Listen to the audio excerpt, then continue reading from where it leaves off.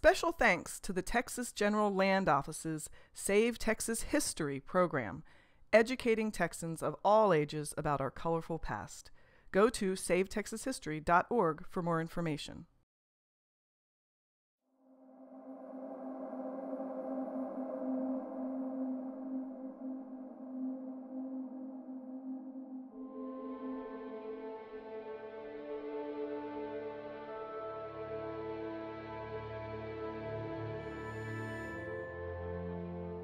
I'm Janine Plummer, and I own Austin Ghost Tours, and I'm here to tell you there's no such thing as ghosts as you believe them to be.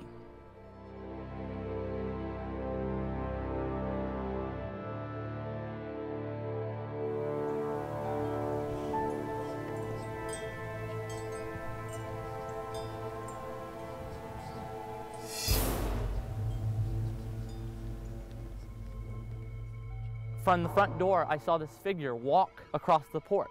I have never experienced anything quite like this before, but the fact of the matter is, it's on my recording device.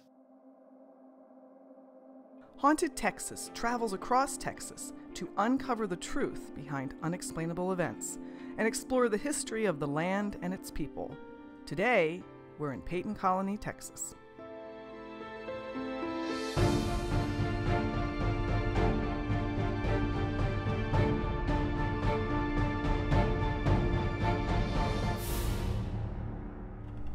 On this episode of Haunted Texas, we explore the rich history and lingering spirits of a small rural community in Blanco County.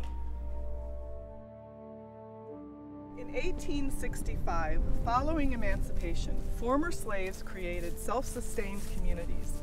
This is Peyton Colony, 9 miles east of the town of Blanco. Oh, this little light of mine, I'm gonna let it shine, this little light of mine. There were 250,000 ex-slaves following the war between the states.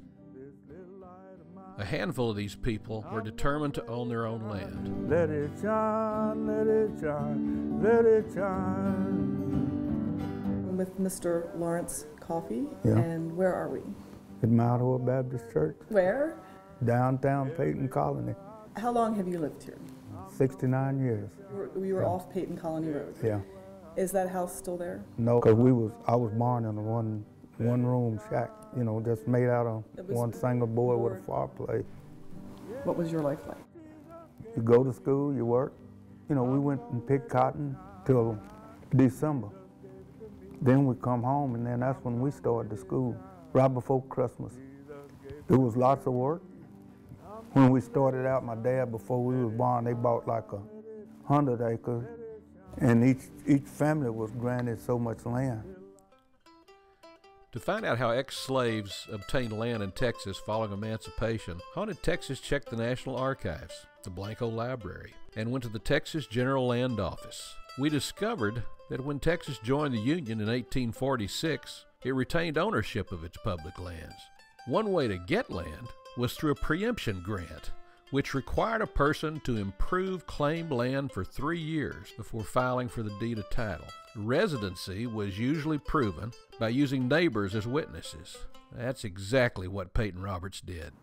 This is the preemption grant issued to Peyton Roberts in August of 1871, where it says that he is the settler on the property and we're staking a claim, and then we have a document 3 years later that Peyton Roberts comes back and again says, I've occupied this land, I've made improvements, I now would like to have title to the land. We see he had 2 other witnesses, one of which is James H. McCrocklin. His father, Jesse L. McCrocklin, was a slave owner. He owned 4 slaves, and it's not hard to imagine that a group of former slaves settling on their own property on a piece of Texas may not have been very popular with the local neighbors, which is why it's surprising that the son of a former slave owner is helping Peyton Roberts and his friends start this freedmen's colony immediately adjacent to their property. So after staking their claim on the land outside of Blanco, the group of new Texans returned to where they'd come from in Caldwell County and fulfilled the agreement made with the plantation owner that if they stayed on and worked through the harvest, they would each receive a wagon, a mule, a plow, a cow, a hog, some chickens, and a dog to start their farms. I read about him, coming in from Lockhart, and he come here and work. And then the story reads that he moved back to the landowner, and then the following year, the landowner came with him and helped him get started. Some of the original founding families' names were Coffee, Upshaw, Hardin, including Peyton Roberts, who was the first of the founders to die in 1888 at the age of 45.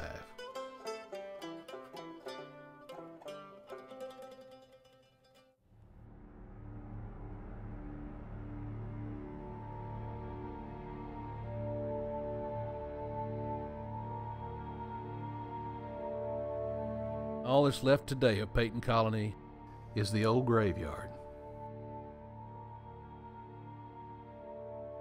the schoolhouse, the church, and apparently the spirits of those who passed away. The center of every rural town in Texas is the church. It is the place where people gathered in celebration or in mourning. They would gather together if a family was in need. It was a place of community. Well, my mother would always make us be here in time for Sunday school. And then she would get here by 11 o'clock for 11 o'clock service, and she'd bring the meal. When church turned out, under the big oak trees, we'd have a meal. Peyton Colony families first met for Sunday church outdoors until George Upshaw donated land for the new place of worship. A log cabin was built, but even with a new roof over their heads, the family still gathered outdoors after church for their Sunday meal. The land is where it all started. And then at 12 o'clock, you'll see people coming in because they know it was getting time to eat. They'd serve it, put it all out there on the table. I once was lost, but now I am found. The church was also a place Peyton Colony children first met to study. Then in 1877, Peyton Colony Schoolhouse was built. The original building still stands today. Peyton Roberts was illiterate. He could not sign his name, so in the document it allows him to make his mark. And when you look at the document signed by George Coffey, who was the son of Boney Coffey, another early colony settler, we can tell George Coffey is signing his own name. Given the size of the signature, this is a very proud signature. And that school educated the next generation of colony residents, and he was educated at the Peyton Colony Schoolhouse. All the kids, they walked from about 2 miles. 8 o'clock, we had to be at school and ready to go to school. One room, we had one teacher, she taught everybody. We had one heater, little deal like this for the library with old books. Is what we had to study.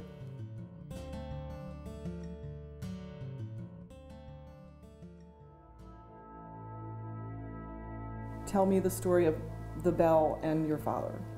The bell was like a telephone. Different rings meant different things. If some family had a problem, well, they would come to the church and ring the bell. We was out there in the yard playing, and when he heard this bell ring, he jumped in his car, which was a Model A, and he come down and he found out that our auntie had passed. Like many rural communities, the young people moved away. As new families began to purchase the original Peyton Colony homesteads, strange visions on the property began to emerge. So Haunted Texas decided to investigate. We've always heard stories about rumors about ghosts in this area. Of course, I didn't really believe any of it until my brother, his friend, and he were having a picnic down by our creek, and they saw about 30 cloaked figures in different colored cloaks walking down the creek. And my brother didn't know what to think because they'd never seen anything like this before. And so they went and told my dad, who was working in one of our greenhouses. This piece of property has been farmed for probably 150 years. We were able to buy 30 acres out here. Thought we'd wanted to put greenhouses up, and then we found it had good soil, so we started farming. And, well, we turned up all sorts of things around here. Bits and pieces of tools, various little bottles, little porcelain dolls. But the real prize is an 1863 penny.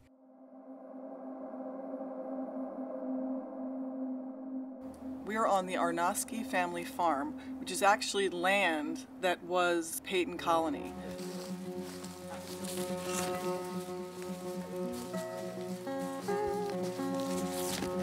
This fence was built at the end of the Civil War when the freed slaves inherited the property. And you can see that the ground level on this side of the fence is a lot lower than the other side. It's actually level on the other side, and that's from the erosion since the Civil War. And these walls line the road all the way 10 miles to Blanco from Wimberley into town.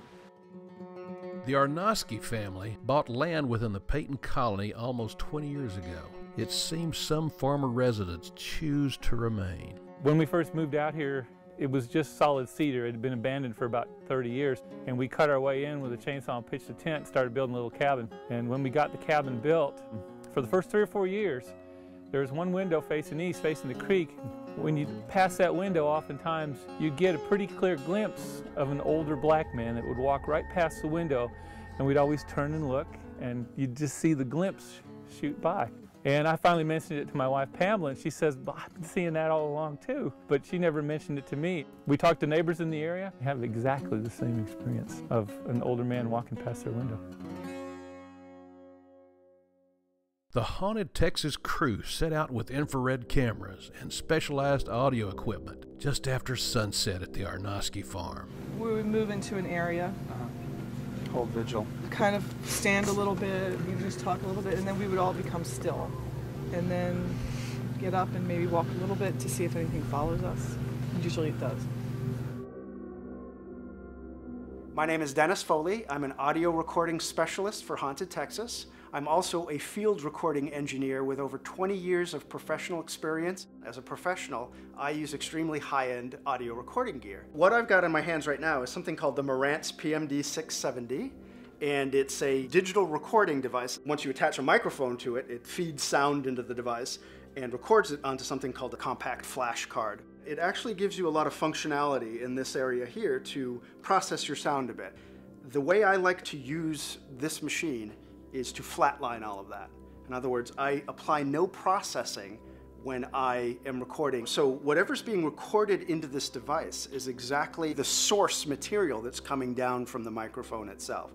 This is what's called a shotgun microphone. It records or it gathers sound in what's called a hypercardioid pattern, which is a very directional pattern for sound. So whatever I point this at, it will gather that sound in that direction. That's not to say it's not recording sound on the sides, but what it's specifically going after is what it's pointed at. You'll see me with a very large device called a Zeppelin that's covering the entire microphone, and that's just to prevent any sort of wind activity from affecting the sound quality that we really want to record. I wonder if we get close to the house. There was some activity over there at the house. We chose 2 locations to investigate. First, the location where the cowboys often sing.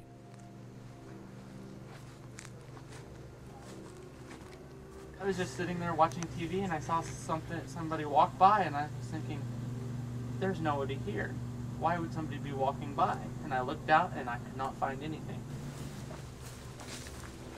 While we were just on the porch, there was something, clothing, something that you couldn't really make out in the dark, hanging on a line, and as Janine was talking, it started rocking, and it wasn't like wind, there was no wind, and then it stopped. We walked the Arnosky driveway, where another spirit had been seen. My brother was around 12. He was sitting in our upstairs loft and looking out the top window. It was about 9 in the morning. He saw this female figure walking up the driveway. Looked like she was in a wedding dress, and he got distracted when my mom called for breakfast, and he looked down the loft, and he looked back and the figure was gone. And then a few years later, my sister, about 2 in the morning one night, she woke up and she looked out her window and she saw the same figure he had, and she was a glowing figure at the end of the driveway.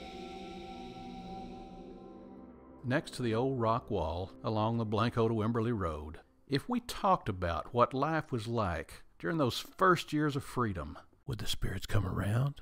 This fence was built by amazing, hardworking people.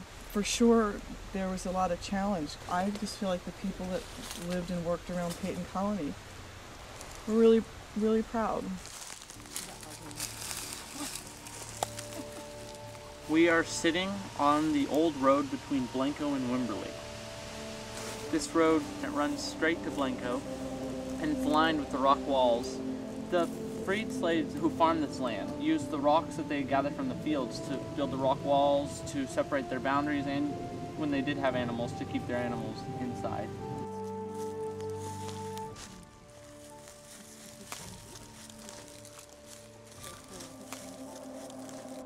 I can tell you they're here right now really powerfully. And when I say they, I think that there's a definite energy because I am really warm and it's really cold. I just said the same thing. Did you? I'm feeling heat at the tips of my fingers and around the chest. Around my chest, I feel really warm.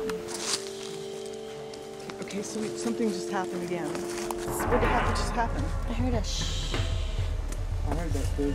You did? But you were way far away. Yeah, I heard it. Dennis, did you get that? We're here to tell your story. Did everyone hear that? Where I was sitting, there was something behind me the whole time. I don't know. I can't describe how I feel about this right now. It's a kid. I heard it. It was a kid. It wasn't a cat. It smells weird too. I don't smell anything. I smell it. Weird. It's a weird smell, right? Tell me what happened. It was like a little girl sound. And then he's like, maybe it's a cat. I'm like, let's see if it's a cat. It happened again, and then stopped, and it was not a cat. And then over here, you could hear like a little sigh, like a little, I don't know, same kind of voice.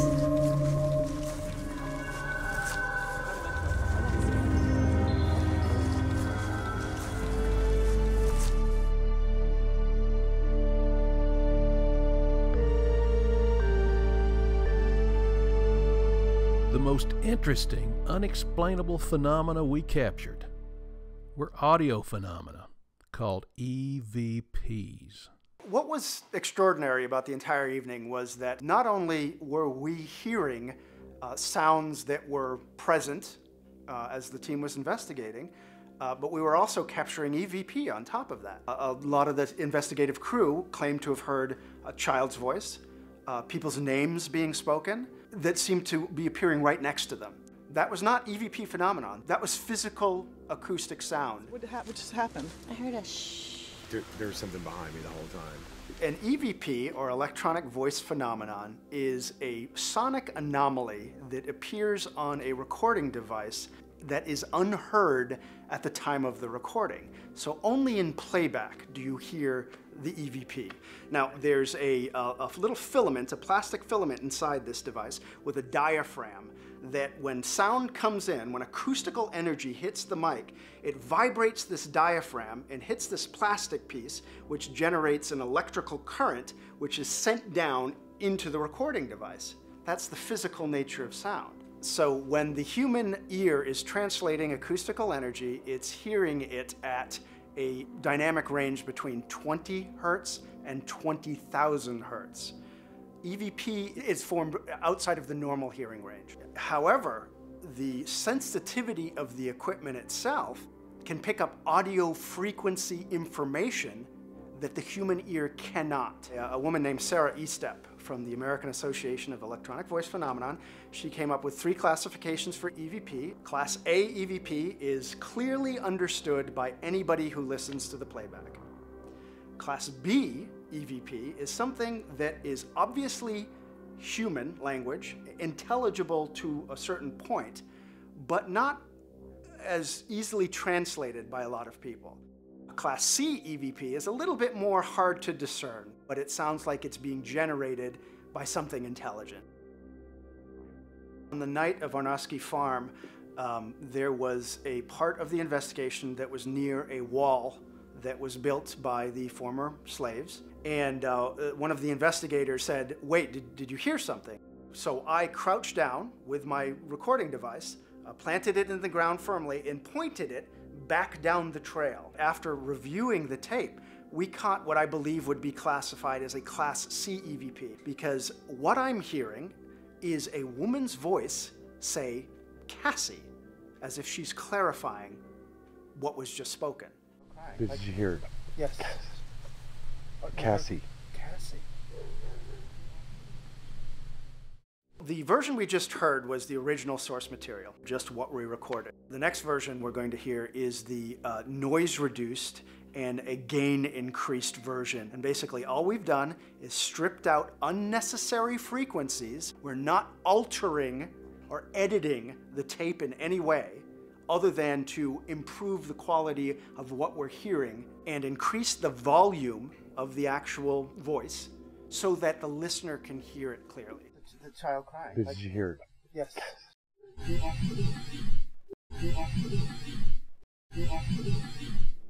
It's usually required that you ask a question first before the EVP response will appear. That response, in my experience, tends to appear within 2 to 3 seconds after you ask your question. The theory posited is that the discarnate entity is taking the sound energy that you've created and using that to manipulate frequency somehow to create language. Now, during that process, there's a limited amount of acoustical energy that it can use. Therefore, its responses tend to be very short. So the words that are usually spoken have to be very relevant so that the listener, the physical listener, understands that something is interacting with them in an intelligent fashion. This second file that we're going to be listening to is actually what I would consider a Class B EVP. What makes this fascinating is that it's an intelligible sound. It sounds like human language. Let's see what you think. You can say that to us now.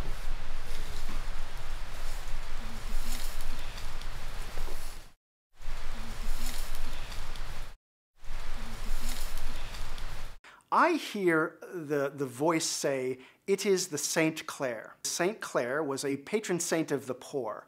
However, a colleague of mine listened to this same EVP and heard something completely different. Here's the noise-reduced version. You can say that to us now.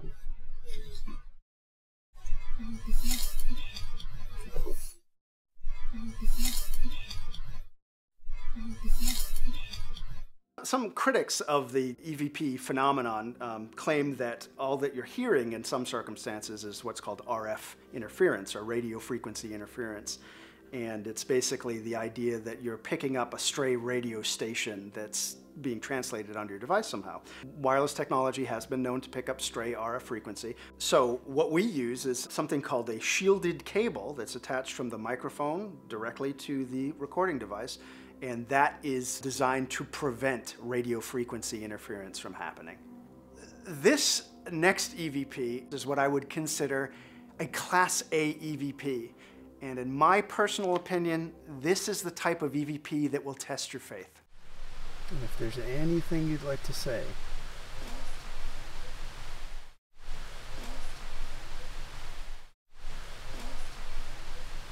And here's the noise-reduced version of that same Class A EVP. If there's anything you'd like to say.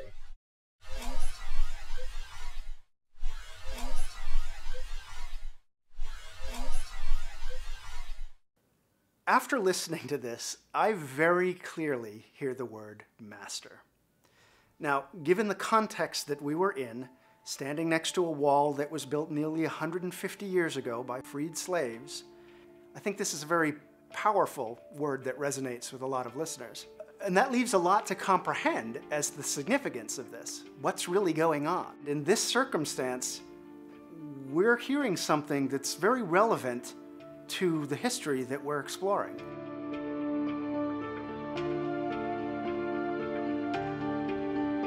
What's important to remember is that these squares on a map represent more than just spatial boundaries. These squares represent freedom.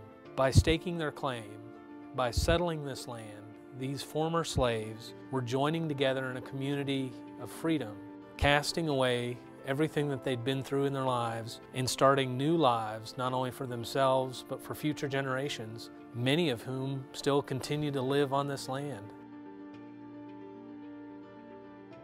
A lot of people will come up to me and say, well, have you captured spirit voices? Have you captured a ghost? And my mind is absolutely baffled by it. But the fact of the matter is, it's on my recording device. It's a kid.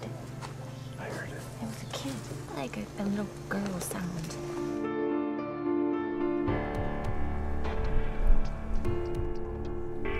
So the spirits that remain aren't necessarily people that stood out. They're regular people who were born here, lived here, died here, and never knew anything else. So in all likelihood, the spirits that remain do so because of their attachment to the land.